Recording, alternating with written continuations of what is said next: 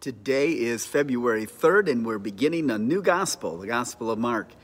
One of the things that you're going to find is the gospel, sometimes similar stories are told, and they are presented from that individual's perspective, but still, we know that it's inspired by the Holy Spirit. So we get some interesting additional insights many times as we read these different accounts. The book of Mark, Matthew, which reveals Jesus as Messiah, the book of Mark reveals Jesus as the miracle worker or the wonder worker. There are so many accounts of healings and deliverances and even those being raised from the dead. So it's a fascinating book, but it moves at a very rapid pace. Unlike Matthew, there is no introduction to the birth of Jesus. It immediately moves into the baptism of Jesus. So in Mark chapter 1, John the Baptist is again identified as the one who's preparing the way. He's a strange and he's an unusual man. He's crude, he's abrasive, he dresses differently, his diet is different, but he's the forerunner that's paving the way for the coming of Jesus. He's baptizing, a baptism of, very interesting, repentance. That's what the Bible says in the 4th verse. And for the remission of sins, that is the removal of sin from their life. Now, then he introduces Jesus. Hey, there's one that's coming after me, I'm not worthy to stoop down, untie his straps of his sandals, but he's going to baptize you not just with water, but he's going to baptize you with the Holy Spirit. So Jesus then is sent into the wilderness to be tempted. There's very little detail that's given about that temptation in here, other than the fact that the angels ministered to him.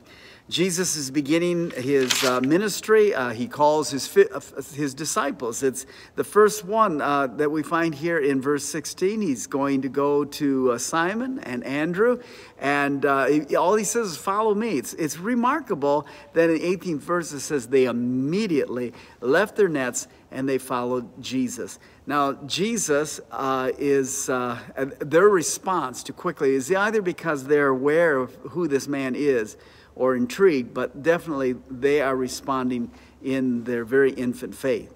So Jesus is casting out unclean spirits. You see this in verse 23. Unclean, whatever that spirit is, it was a perverted spirit.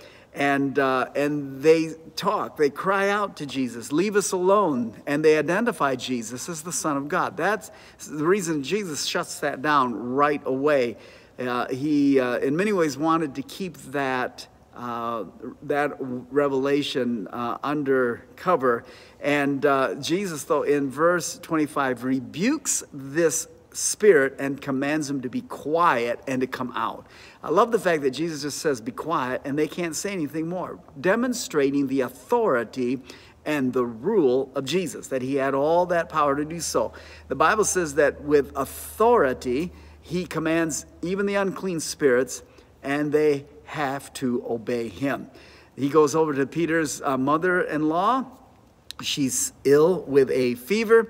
The Bible says in verse 31, he doesn't pray a prayer. He doesn't lay hands on her. What does he do? Takes her by the hand. He lifts her up, and immediately the fever leaves. I'll tell you what, if we could just remind ourselves that we're kingdom people, and that everywhere we go, we're carrying the glory of God because he lives on the inside of us, we could function like Jesus. The Bible tells us that he went everywhere.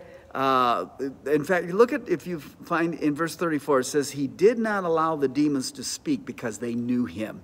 Every demon, which is a fallen angel, knew who Jesus was. And they speak out, and Jesus was saying, hey, you can't. I will not allow you to speak, and they could not speak. He goes preaching, but notice something in the 35th verse. He departed to a solitary place, and there he prayed. This is so interesting because Jesus, who's the Son of God, demonstrates that he needed this time alone with the Father, paving the way as a model for all of us of the importance for you and I to be a people of prayer. If Jesus needed to get away in a solitary place to pray as the Son of God, how much more you and I need to be a people who are intentional about getting alone to pray. And verse 39, he's preaching, And what is his mission? Casting out spirits. He's preaching and he's casting out demons. He goes to a leper, and the leper says to him, hey, if you're willing, you could make me clean. And Jesus says, I am willing. And he lays hands on him, and immediately the leprosy leaves him, and he's cleansed. All of this is a revelation of the power, the authority, the dominion of Jesus Christ. He is the Son of God. The demons know he is. He's exercising the commission that God has upon his life. He's modeling for you and I what I believe is New Testament theology or Christianity. You and I are to be living in the power and the authority of the Lord Jesus Christ. I pray that you have a blessed day today and go with that sense of the kingdom of God on the inside of you. Jesus lives on the inside of your heart, and as Jesus lives everywhere you go, you're taking Jesus, and may that power flow through your life today.